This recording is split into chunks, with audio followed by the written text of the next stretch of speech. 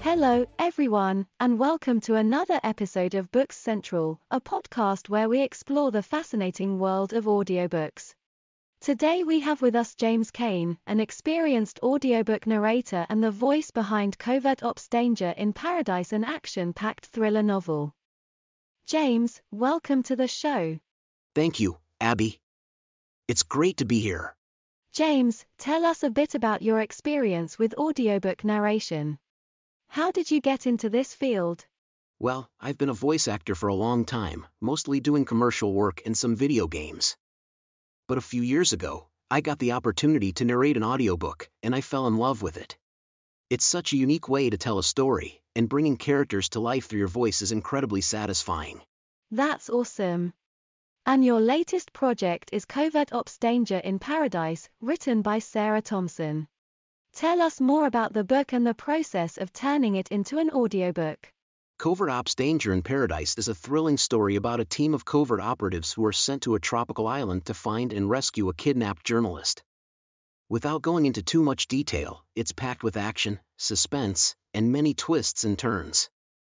As for the process of turning it into an audiobook, it was quite a journey. What challenges did you face in narrating this book? Well, first of all, there were many characters with different accents and personalities. So, I had to do a lot of research and practice to ensure I was getting them all right. There were also many action scenes, so I had to be mindful of pacing and energy.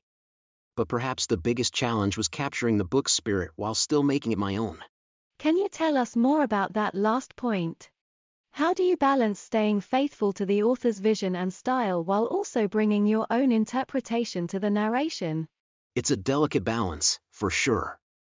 As an audiobook narrator, my job is to serve the book and the author's vision first and foremost. But at the same time, I have to find my voice and style to engage and connect with listeners. It's a bit like being a translator. I have to take the written words and make them come alive through sound. That's a great way of putting it. And what are some of the opportunities that audiobook narration offers in terms of storytelling? Audiobooks are a very immersive experience for listeners. They can hear the characters' voices, the sound effects, and the music. All of that adds another layer of depth to the story. Also, because audiobooks are usually longer than other types of content, I have more time to explore the characters and their motivations, which in turn allows listeners to form a deeper emotional connection with the story. That's really interesting. And what do you think sets Covert-Ops Danger in Paradise apart from other thrillers on the market? I think what sets it apart is its focus on character development and relationships. Yes, there are a lot of action scenes, but they always serve the characters and their arcs. Also, the book has a very diverse cast of characters, which is always great to see in any kind of fiction. And, of course, the tropical setting and the twisty plot add an extra layer of excitement. Sounds like a must-read or listen for fans of the genre. Finally, James, what advice would you give to aspiring audiobook narrators?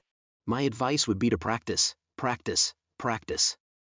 Reading aloud is one thing, but narrating an audiobook is another skill set. So, practice with different types of texts and genres, experiment with character voices and pacing, and most importantly, listen to other audiobook narrators and learn from them.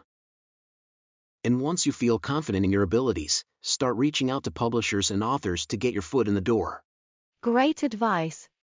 James, thank you so much for joining us today and giving us an inside look into the world of audiobook narration.